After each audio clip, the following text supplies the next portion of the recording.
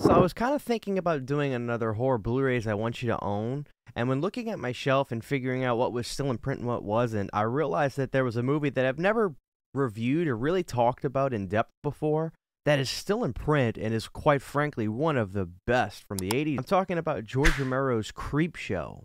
Now, George Romero is in fact my favorite director, and when I think of George Romero, Creepshow is a movie that always comes right to the forefront of my brain. Thinking about it, George Romero and Stephen King coming together to make something is great.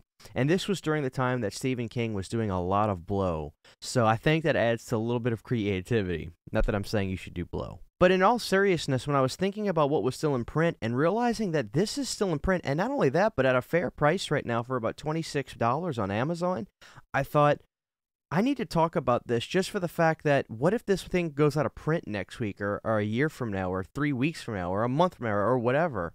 It's hard to say and you can never really know. But of all the things to still be in print, this has to be one of the best Scream Factory releases I've seen.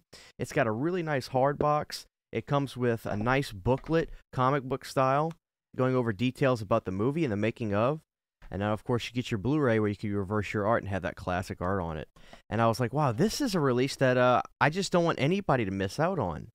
But it'd be remiss not to talk about Creepshow and review it because it is a really fun movie. So when you think about horror anthologies, there's a lot of great ones that come to mind. And Creepshow, I think, is arguably one that comes right to the forefront of a lot of people's minds because of how classic and good it is. This is arguably when George Romero is still at not only his peak, but doing some of his best work. George do some other great stuff after this, considering movies like Monkey Shines, Day of the Dead, and The Dark Half. But Creepshow has got to be one of the most fun horror anthologies ever. Going over some of the segments, it's hard to decide which one my favorite is. The opening of Father's Day is a nice way to open up the film of Creepshow and has this really fun tongue-in-cheek style of this old man yelling for his cake. He wants his Father's Day cake. And the poor daughter is just dealing with this crazed man. And she still goes and visits his grave even though their relationship wasn't very well. And what does she get in thanks for it? Boom! He pops out of the grave and you see this demented, nasty zombie skeleton coming out. It's a really cool look, and I love that the comic book stings transfer the movie back to swapping to another segment. It's really cool. I mean, the comic book thing, I wouldn't think would work as well as it did, considering I'm not a massive comic book reader or into that style, but it's one of my favorite things about the film, and those stings that go with it are really, really cool. You know, it'd be no surprise that Stephen King himself is in this, considering he wrote it, and he plays the farmer that gets that meteor, and then he turns into a big ball of grass and eventually has to kill himself. Kind of a dark ending.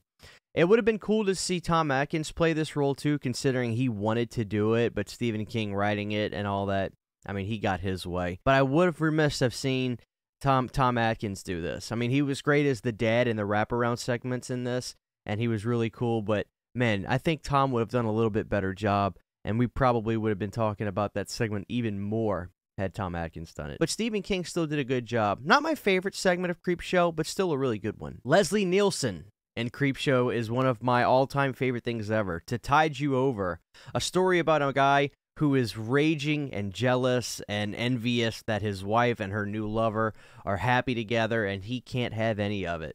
So he goes and washes them up on the beach and digs holes, shoves their heads in there, and drowns them. But the ending is a little cool. It's kind of got that zombie twist to it with the really cool look of the characters, and Leslie Nielsen's over-the-topness in this segment really makes it work. I think this is probably my favorite. To me, you can't get much better in an anthology segment than To Tide You Over. Leslie Nielsen just owns that segment, and it's one of my all-time favorites. When you think about practical effects and monsters that Tom Savini have made, Fluffy from The Crate is probably one that comes to mind pretty quick. While The Crate isn't my favorite segment from Creepshow 1, I do think that the characters are really funny and all that, and the humor holds that together pretty well, and the tone of that one is great. It's just a little slow for me at times, but I gotta say, the Fluffy design is really cool, and one of the best practical effects monsters Tom Savini's made. The Crate is a fan favorite for a reason. Oh, and what a way to end Creepshow. All those cockroaches in that white apartment building. You know, this guy who's a germ freak and all this, lives isolated and all that. He gets this infestation of cockroaches, and they really used cockroaches. That is just gross, and I loved it. What a way to end off the segment. Could be actually my second favorite from Creepshow. And it's a good one. I don't hear people talk about that one as much, probably because it's the last one, and there's been a lot of great, memorable segments before this, but the final segment in Creepshow 1 with all those cockroaches is something to admire. They really went for it with that one, and I love that one. So that could be my second favorite of all from Creepshow. So look, I just wanted to talk about Creepshow because I don't think I ever have in depth before. I really love the movie. I think it's one of George Romero's best. I also think it's one of the best horror films from the 80s when you break it down.